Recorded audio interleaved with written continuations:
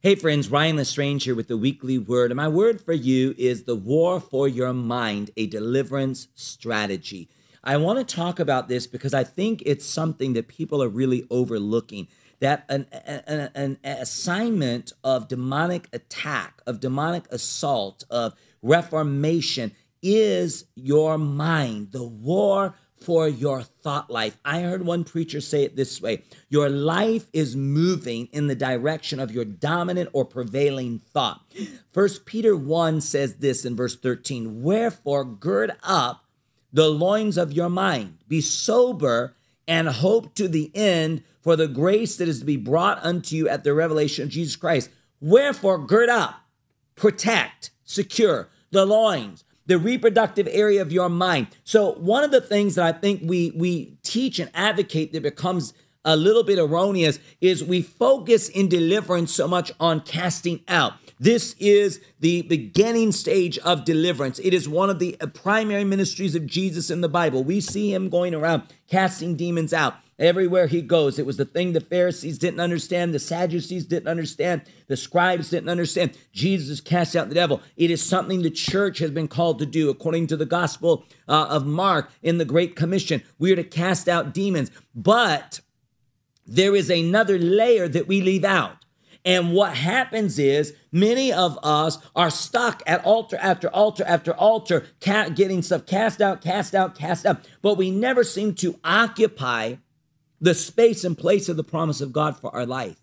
And I would submit to you, it's because we don't discern and navigate the war for our mind, that there is a battle for influence in your mind. It is no mistake Peter uses language: gird up the loins of your mind, the reproductive areas of your life. Your mind is the seat of your will. It is where decisions are made. I'm going to go left, I'm going to go right. So Satan understands if he can influence your thought life, your imaginations, your creativity, he can dictate the direction of your life. And what that becomes is an open doorway that now demonic entities can trespass in and out in traffic because they're moving through the portal of your thoughts.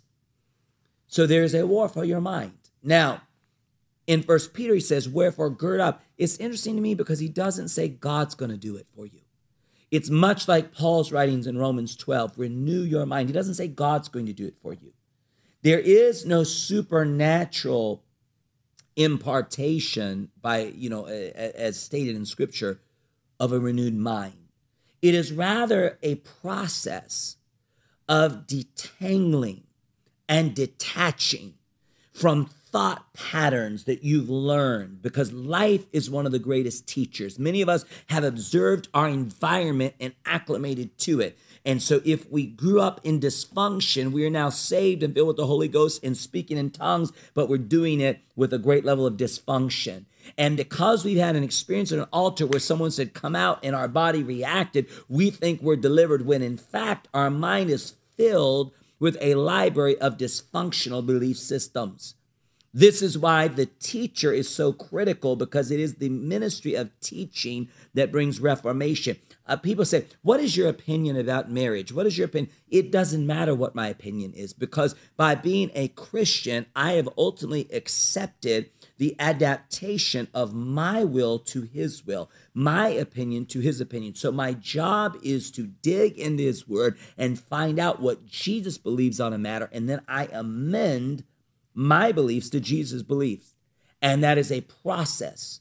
So one of the greatest deliverances that happens in your life is when you begin to think differently, because when you think differently, you're going to decide differently. And when you decide differently, you're going to live differently, and you are going to host the presence of God in a new way. But today, Satan is battling for your mind. There's a war against your mind aligning with the mind of God. Because once your mind aligns with the mind of God, every cultural limitation, every humanistic limitation, every educational limitation, every economic limitation is eliminated from your life, because you have access to the brilliance and the genius of God. But that only happens when you step out of the way you've been trained to think, and you begin to explore the depths of the creativity, ingenuity, and brilliance of God Almighty.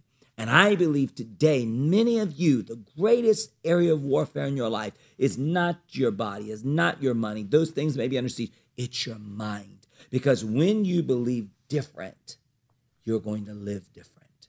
So I want to pray for you, and I want to challenge you to make the security and deliverance of your mind a priority.